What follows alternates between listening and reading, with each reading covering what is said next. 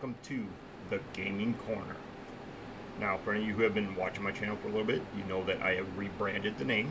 Since I keep mentioning that this is my Gaming Corner, I decided it was time to name the channel the Gaming Corner. So, I do appreciate anybody who watches the videos and anybody who's subscribed lately. Now, for anybody who's been, we'll go over this a little bit. So, anybody who's been kind of new here, my name is Matt, and this is the Gaming Corner. And this is my August game pickups of the month. August was a better month than I thought it was going to be. I picked up a lot more games than I thought. I'm going to try to keep this video somewhat short. I'm only going to show video footage of the games from my top 5 games. But we're going to start off with all games that are authentic, originals. No reproductions, no ROM hacks, nothing like that. So we're going to start off with just the original games first. And I am going to actually do this a little bit different, starting with my Genesis. We are going to start this off a little bit different. We're going to start off with all games that are original. No ROM hacks, no reproductions. Just straight up original games to start with. So without further ado, let's start it off, and we're going to start off with the Mega Drive and PAL version games I picked up for my Genesis. Yes, I do buy Japanese version games and PAL ones. I always buy what's cheaper. So if you're collecting games, that is something I recommend. Sometimes look at the Japanese market or the PAL market. You might find the games cheaper. Watch shipping prices though. But first game on my list came cart only. I am going to be working on getting a reproduction box for it because the game's awesome. The Japanese version of the game was cheaper than the North American version, and that is Philios. Hope I said that right. This is an excellent, what do you call them, shimps, whatever the hell they call them, top-down shooter.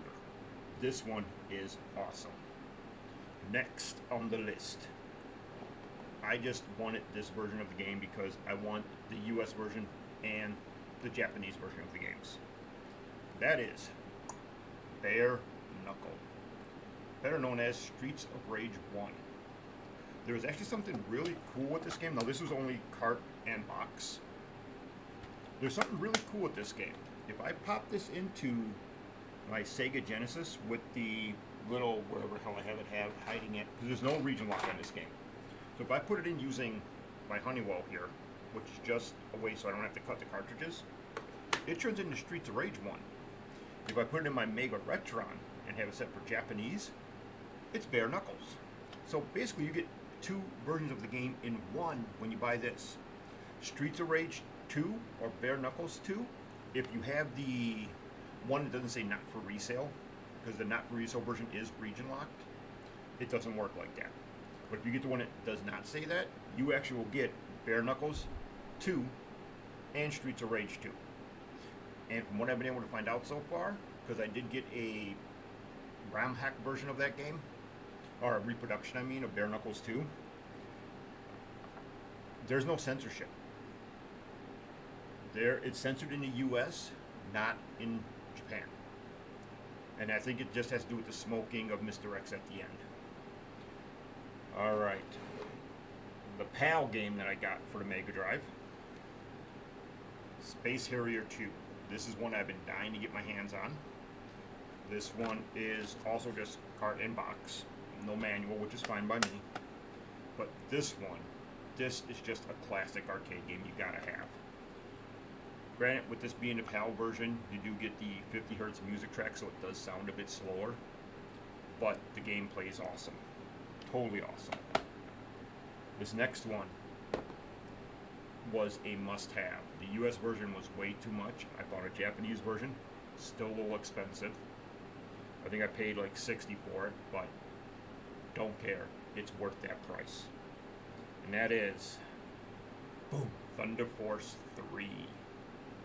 This is an authentic Japanese version of the game. I am on the lookout for number 4. This one did come complete in box with manual and game. This is one. It's on the Mega Drive Mini. You can also get this on like the EverDrive cart, stuff like that. But to actually have the physical copy of it to hold on to and to play makes it worth it. And it's one hell of a shooter. Alright, so that was it for my Japanese original games, or my Mega Drive original games. Now we're going to get into the cartridge, or the North American titles. These first ones are cart only, and I did get these off of, one of them off of eBay, the other two I managed to get down at that Freaky Toys store that I go to, which sells a lot of retro stuff, and I do mean a lot. And the first one, this is a game I had before, it is Forgotten Worlds. This game is a blast to play. Next game in the list, boom, Alien Storm. This was a must-buy for me. I had to get this one. That one I got off of eBay. Last one so far, off of just cartridge only, is Batman Returns. Haven't really played this one too much yet, but it was a game I had to get. So this was actually a good month. Let's go on to the Genesis in-box games. First one, game I've never had in my life, never played it. It's cart and box only. That is Star Trek The Next Generation. I have no clue how to play this game yet. I've only popped in to make sure it works. Have not tried it. I will try it as I go. Oh, the next one. If you're an arcade basketball fan and let's say you like NBA Jam, this is another one you should go take a look at. It is Arch Rivals, the arcade game. It's a great basket, as they say in here, basket brawler. You can punch the guys, you can pull their shorts down. It's a lot of fun. This is one to look into if you do not have the game. I think this one is, yeah, this one's complete in box. Next one is one I've been looking for a while. eBay, people are selling it for anywhere from 20 to 30. Freaky Toys, I think, had it for 10. No, 13.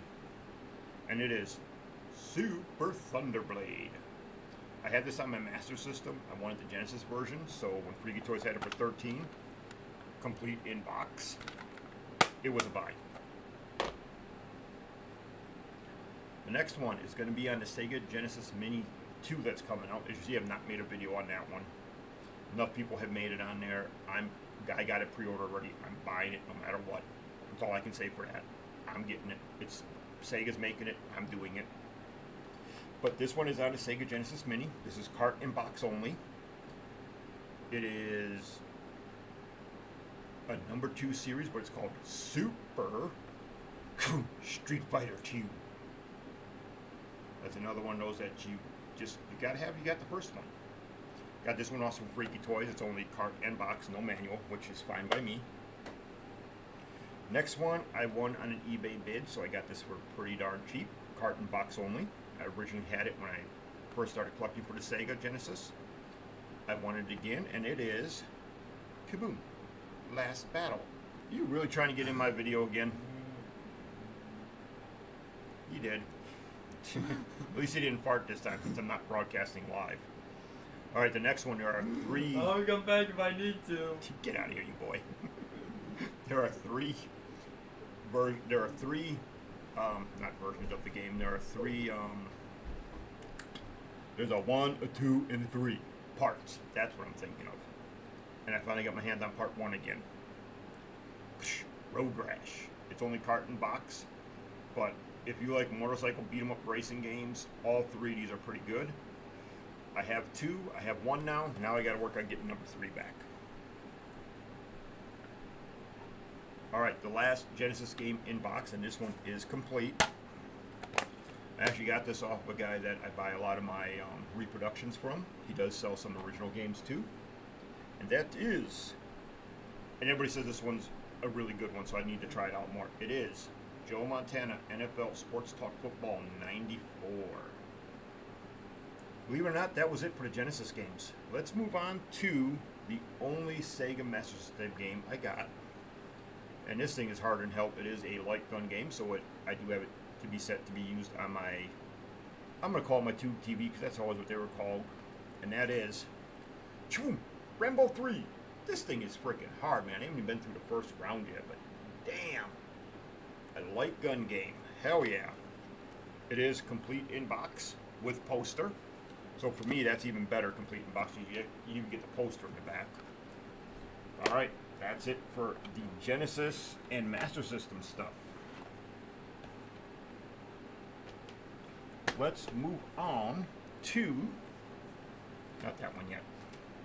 Let's move on to my Sega Saturn. I actually picked up some games for that one. I thought this was going to be a Saturn month. Turned out Genesis kicked its ass. What can you do? But let's start off with the Sega Saturn. Pretty much all fighting games and a couple shooters. Or shumps, whatever they like to call them. I call them arcade shooters. But the first one just came out on the Capcom Fighting Collection.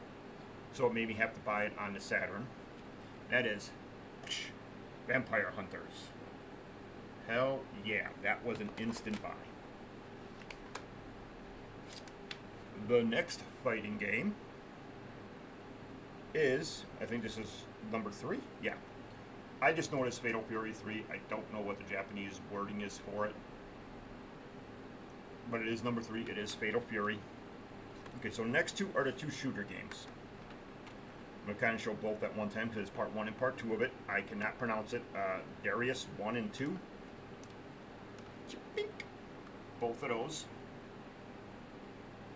What's weird is I got number, where is it? This one, number 1, for a RAM hack on a Genesis. Actually, the Genesis version might be a little bit better. I'm going to do a side-by-side comparison. But I got 1 and 2. The last Saturn game was something I heard was really excellent on the Saturn. I've been trying to find it, the US version. Like I said, this is why I buy Japanese ones. The US version is way too expensive. I found the Japanese version for 30 bucks. And that is Street Fighter Collection. I wasn't sure what was going to come in this one. It does have 2 CDs in here and the instruction manual. CD 1 is basically all Super Street Fighter 2 type stuff. Disc 2, though, kind of surprised me because that is actually Street Fighter 02 or Street Fighter Alpha in the US, which I actually have the Japanese version of that game too because I wanted it that bad. But this is beyond belief. This is so freaking awesome. I am so glad I got this. Even if it's a Japanese version, 100% worth it. 100% worth it.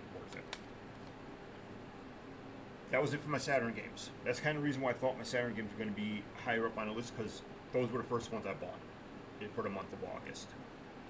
Now this next game is just CD only with instruction manual. I will be getting a box for it later. This was a Dreamcast game that was a must-have that I've been having on my wish list or watch list, whatever you want to call it, on eBay ever since I started collecting again, because it was just too damn expensive. I found somebody selling it for, I think it was between $30 and $40, and I just had to snatch it. I didn't care if it was CD only as long as it works. Looney Tunes Space Race. Like I said, it's manual here, game here. Game works perfectly. I originally had the ISO download of this that I was using on the emulator that I play on. I love the hell out of it. I've been dying to get my hands on the real thing. Some of you will be going, well, if you had it on the emulator, why you just leave it on the emulator? Because I like having the originals better. There's something about having the originals. Emulators are fun, but having the originals, playing on the actual consoles, to me has always been better. So this is what I got. Alright, so that is it for the straight up physical games. I did buy some reproductions and some RAM hack games. So we'll go over the cartridge ones first and show you what I got there. We'll save the two what's supposed to be original games, which they are not. I'm almost positive on the second one. I haven't opened it up yet. But we'll start off with one of the reproduction games that I got. After playing this on my Sega Mega Cart, I had to get at least a regular cart version of it. And this is fine. This guy does awesome work. I'll leave a link for his stuff in the description. He does awesome work. He's not too expensive, and his work is very, very good. And this game is Vapor Trail. Vapor Trail. You didn't see that. Vapor Trail. This one's really good. I actually knocked down a couple games. This one is really good. Let's move on now. Let's move on to the 4 ROM hack games that I bought. I got these games from, I think it's Retro Gamer US. I'll also have their link in the description. We'll show first the game that I have that I got off one of their other surprise boxes. Their surprise boxes are really fun to buy because you don't know what you're going to get. I do the 4-pack one. I think it costs like 15 bucks. Not bad. But that is Sally Acorn in Sonic 1. The next one is kind of a not too great, not too bad. But that is Fix-It Flicks Jr. It's not great, it's not terrible. You do get Wreck-It Ralph in there. He destroys a building, and then you go through as this little dude, and all you do is fix the windows that are broke while trying to avoid Wreck-It Ralph throwing bricks at you. This next one definitely looks more like a fan-made style game, and it's actually a lot of fun. It is Sonic and, I'm probably going to pronounce the last name wrong, Ashro. From what my son told me, Ashro was a glitch in one of the Sonic games, and someone made it into an actual game with Sonic. This is actually a lot of fun. Also, this is another one I would recommend buying if you want a RAM pack game, or what looks like a fan-made game. It is modifications by Afterlife. I don't know who they are, but this is good.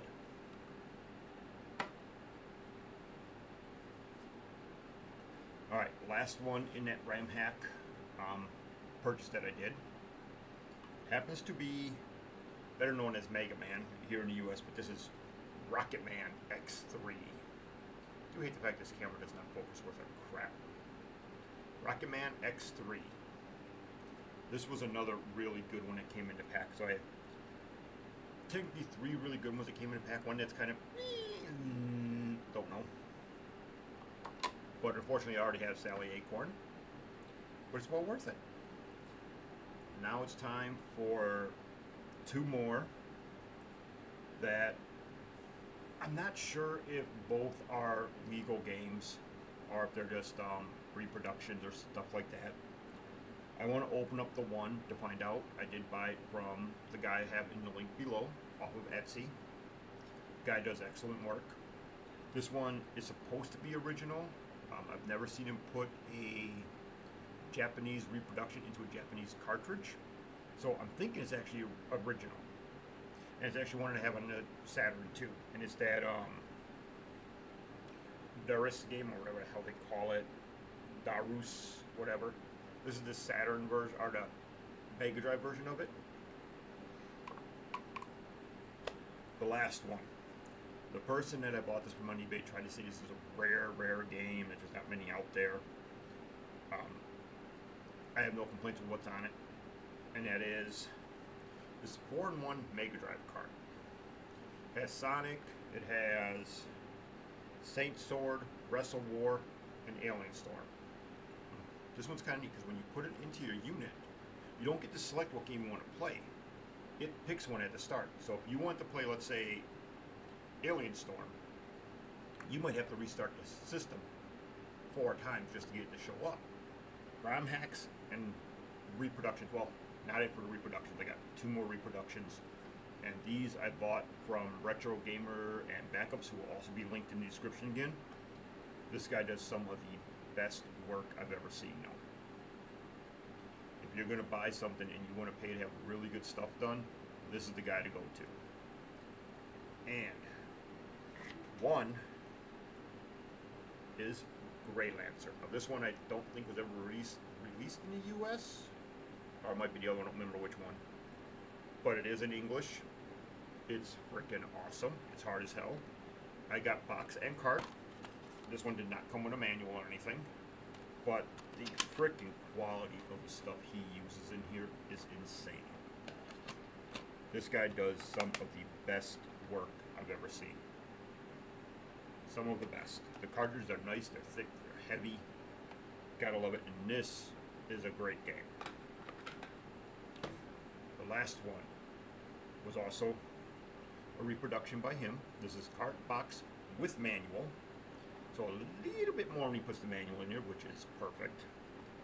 And this is a game that, if you can get hold of this one as a legit one, or even as a reproduction, it's a must-have on your Genesis.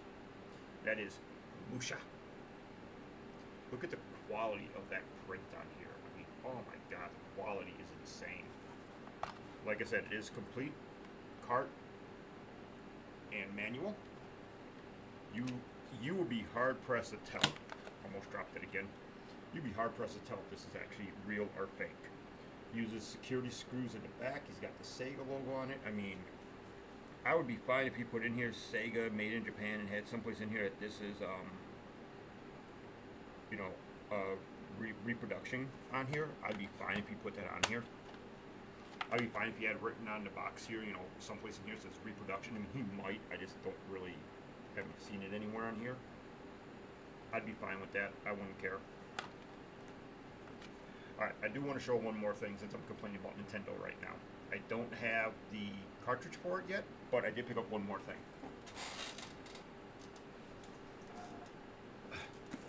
I picked up a Hyperlink Retron HD for Nintendo. Yes, I'm complaining about them, but I am going to be trying some of the games. I've always been a Sega fan. It was time to try some Nintendo stuff and see what games I want to buy from them. But I'll still complain about Nintendo. It's just the way I am. Alright, this video did come out to be a little bit longer than I thought it was going to be. I will show some gameplay footage at the end of my top 5 picks. I can kind of show which ones they will probably be right now for you, but we're going to show you at the end of the video. So, thank you for watching, and I'll see you guys in the next video.